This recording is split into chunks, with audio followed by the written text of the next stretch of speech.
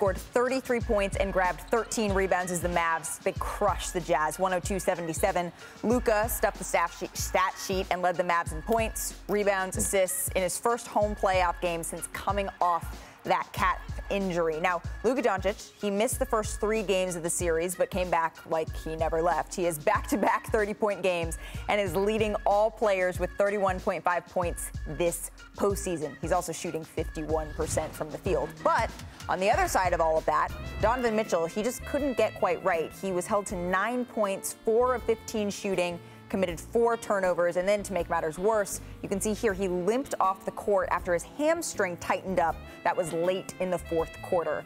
So I want to bring in our senior NBA insider, Adrian Wojnarowski, for more on Donovan Mitchell. Woj, what's the latest on Mitchell's hamstring injury and his availability for Thursday's Game 6?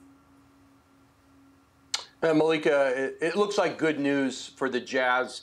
Donovan Mitchell's MRI was negative. There is some bruising around his quad, but with 2 days off between games 5 and 6, the expectation is Donovan Mitchell will be available to play in that game 6. Mavericks obviously lead the series 3-2, but Donovan Mitchell said it last night after the game that he would be fine, he would be ready to play.